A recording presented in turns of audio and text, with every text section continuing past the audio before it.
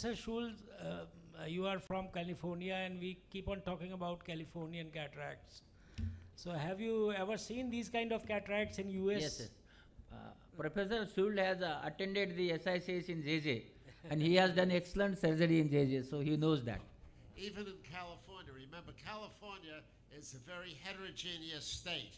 We have, of course, the middle class that take excellent care of themselves, and we have a big influx of Hispanics from Mexico, Central America, and generally they come with end-stage disease.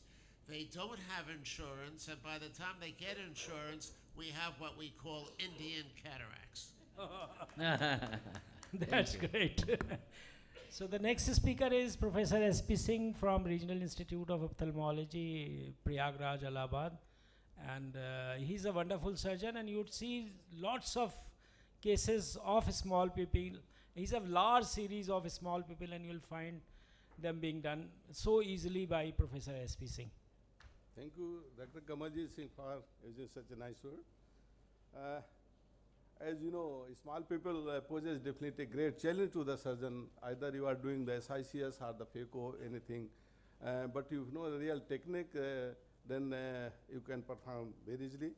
And for the beginners, you know, for the beginners it's better to choose the selected cases like nucleus sclerosis, early cardiac cataract, posterior capsule cataract. But you know, once the surgeon is experienced, you can perform in any case, either a small pupil, hypermature cataract with raised intraocular pressure, posterior polar. In any case, you can perform. As Dr. T. Pilhan very rightly said, there is no difficulty in doing the SICS. As you may feel some difficulty in the phaco, but there is no problem in the SICS.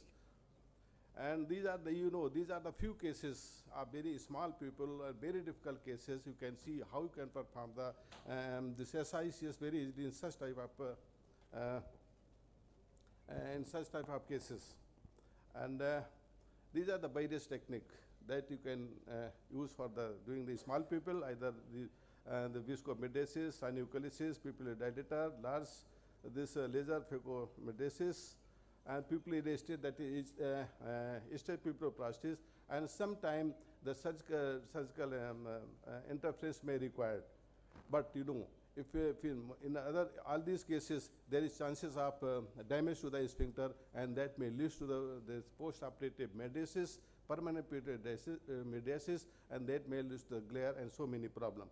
So I have innovated a good idea, an innovative idea, how to prevent the damage to the sphincter and to prevent the post-operative dilatation of the pupil. And you know, these are some procedure, stage pupiloplasty, this multiple sphincterotomy, and but I am just going to highlight my own innovative technique of pull and push method. This is so coming directly to the video.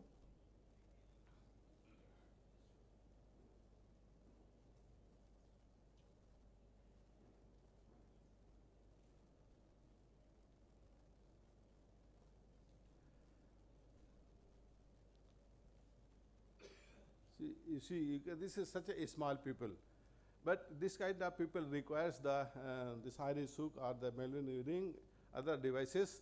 But how to perform the rexis is such a small people by pull and push method. You can watch. Then always give the frown and shape incision to control the astigmatism, and this how small, and then this make the incision in large. In this situation, always better to stay in this capsule with the type on blue, and then side port is very important. And then see how you can you can use the Y-shaped hook, and then push on one direction, and simultaneously with the another hand do the rexis. Both the hand you have to move together simultaneously. Just expose the rexis, and then do the rexis, and then with this curved Singh hook again pull it. Earlier push another direction or pull it in this direction, and then continuously with both the hand you can rotate both the hands simultaneously. It requires some sort of practice, and if you do in few cases, you can perform very easily with full confidence. You can see, and then make another side port incision, and then push, and how you can make the rexis. Rexis is very important in such a very small pupil. And another important step is how to prolapse the nucleus in such a small pupil. So use the bimanual technique, very important. In bimanual technique, this two Singh hook, you once press one posteriorly and with another lift it, and then simultaneously rotate it. This is bimanual technique, very important, very useful, otherwise very difficult to prolapse the nuclear anterior chamber. Then how you can see such a small pupil and some say that rexis, how you can remove very easily. And then wash is no problem. This you can wash very easily. Pull it, the cortex in the center, and then pull in the center always. Don't aspirate going the periphery. Only just small, you can see such a small pupil, you can do everything. In the retropupil, you can see the pupillary margin, there is no damage to the sphincter. Post-operative pupil is very maintained in such a small pupil, you can see. See another complicated case is post-operative, there is that synechiae is present all around. And then you can do the break the synovial. This always do the tangential movement. Otherwise, if you pull it, the iris may comes and will constrict much and much. And then in the small cut, you have to use the micro scissor. With the help of micro scissor in the periphery, this fibrotic membrane is there. All around, you can cut all around. Otherwise, in this case, if you will pull it, what will happen? It may damage to the sphincter. And again, same technique, you can see. With the help of Y-shape the hook, you can push one direction to expose the proper site where the rexis, and you can see how easily you can make such a large rexis, larger than the size of the pupil. Only with this innovative technique, this is my the paper has been published in some international journal ocular pathology in 2016. Then only you just press it in one direction, and then you can do the complete the rexis very easily. Larger than the, you can see larger than the size of the pupil. And then you can see, you can complete it very easily. Then see, this is the hydrodixis is very small hydrodixis should be done, otherwise the fluid may entrap and the posterior pressure. See, this is where this is very important. With one hand, press it posteriorly little bit, so one portion, another portion will lift anteriorly, and then with another hook from this side, you can go behind the nucleus and also retract the this capsule margin of the rexis, and then slightly lift anteriorly and rotate it. So easily you can polarize the nucleus in such a small pupil, only with the rotation by manual technique. It is very important. And once it comes out in this chamber, rest is you can rest is okay. Now I am just forwarding little bit. Another case. See, this is another case in the pupillary fibrotic membrane is there in the. So use the micro scissors, and whatsoever the fibrotic membrane is there in the periphery, you can remove it. That is known as pupillary edge resection. Sometimes this surgical intervention is required, and then from another side make it circular. Otherwise, very difficult to dilate the pupil and prolapse the nucleus. And then sometime you may do like this procedure, that is a pupillary hysteroplasty. And see, by doing this, but definitely it will damage the sphincter. But because of very small fibrotic the pupil, sometimes difficult. So you can, that situation, you can combine another procedure, that is the stage pupilloplasty.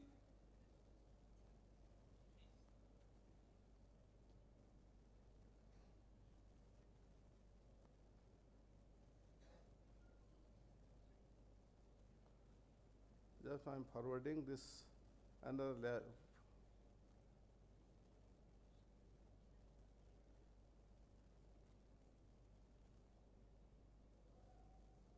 Yes, see how difficult case is this. The last case probably this is the in the this post inflammatory, post uveitic, this membrane.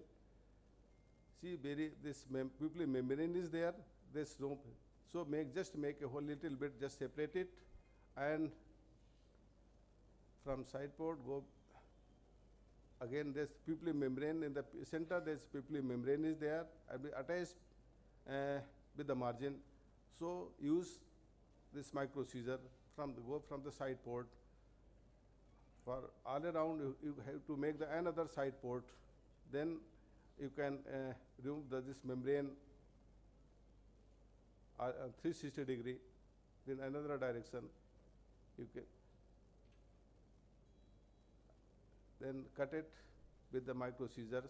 Give sufficient time. Don't be in hurry in such a situation, such condition, until as you remove the whole of the membrane in the center as well as the pupillary margin, and you can see you can remove it, and then can use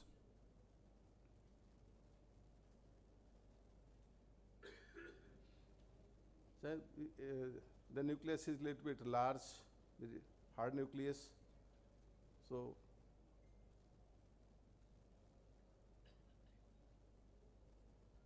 this no need of this pull and push method, but definitely it may damage harm to the sphincter. But sometimes this is the procedure. So you have to you should know the different option, what to do in which condition, and there various methods are described. And then see, but little bit rotate, little bit, and then again with the bimanual technique, this rotate by. If you gradually rotate, it varies slightly. The main important precaution, you have to slightly rotate and lift interiorly. Then it will come very easily. Slight forward movement should be there.